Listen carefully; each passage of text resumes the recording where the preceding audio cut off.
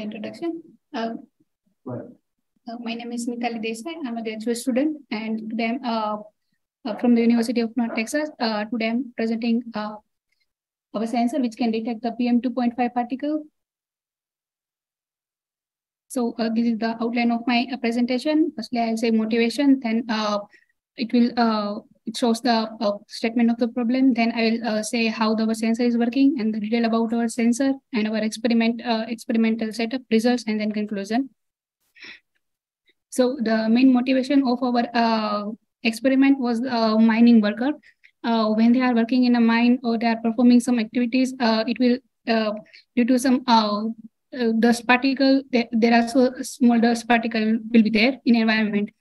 So these dust particles are very small in a size, and it has tendency to create a very dangerous disease regarding lung. So these particles, one of the particles, we can say PM2.5 particles, which has a diameter of 2.5 micrometer or less than that. The sources of the particles can be smoke, any smoke we can generate from the smokes, and also it can generate in the construction site, industrial smoke and everything. So the literature research says if the concentration above 35 microgram per meter cube for a short term, it's considered as unhealthy for the human being, and 12 microgram per meter cube for a long term. So by the US Bureau of the Labor Statistics, it says approximately 10% of workers died after wearing the respirator, and due to the leakage in the respirator. And this leakage it can be happen with improper wearing of the respirator. So our challenge was to detect the PM2.5 particle in terms of mass concentration.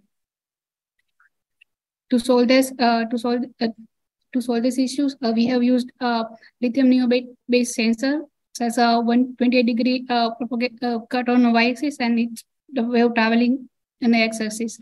It has higher operating temperature at 400 degrees Celsius.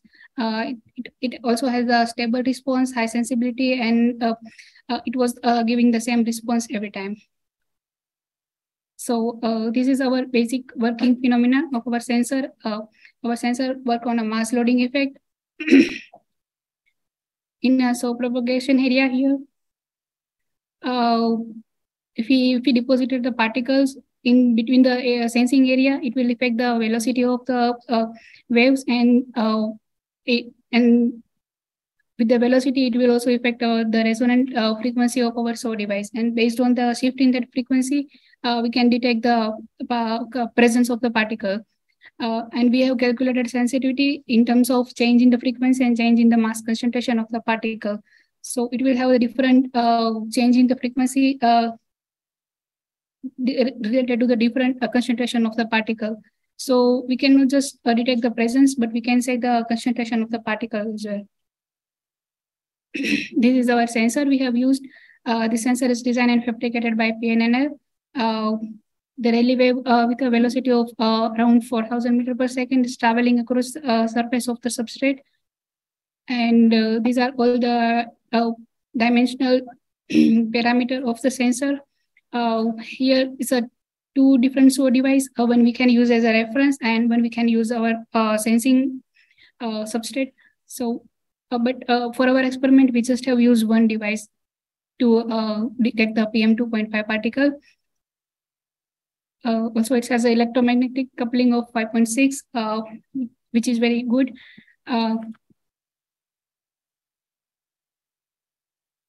So this is our sensor unit and our experiment setup.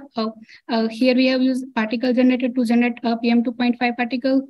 Then the particle will travel to the diffusion dryer. As they are not purely PM2.5, it will have some water particle.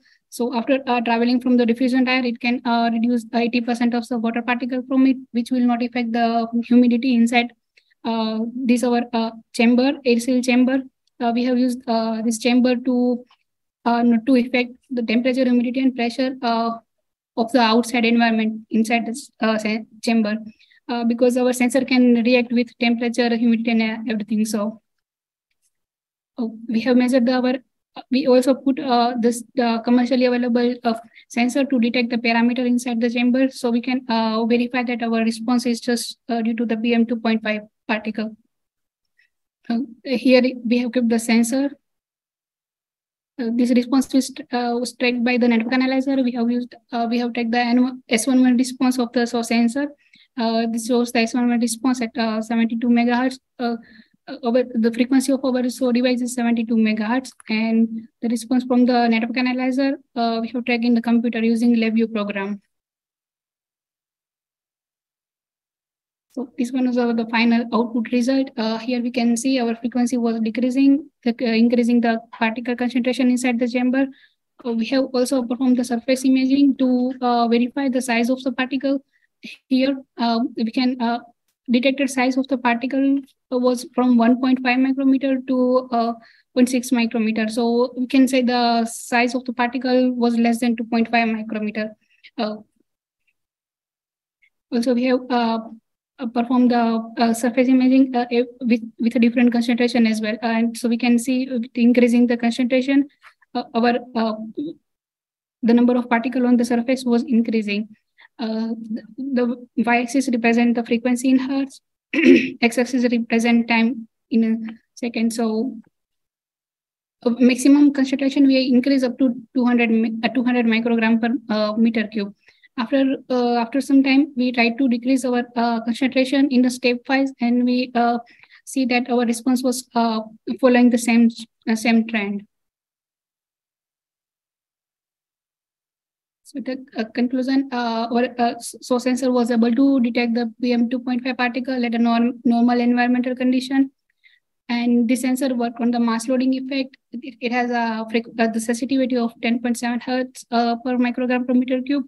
This is the mass sensitivity of our sensor. And our sensor was able to detect to 250 microgram per meter cube of the particle concentration. And our future work will be to compensate the effect of the temperature, humidity, and pressure on our sensor, so it can detect the particle in harsh environment as well.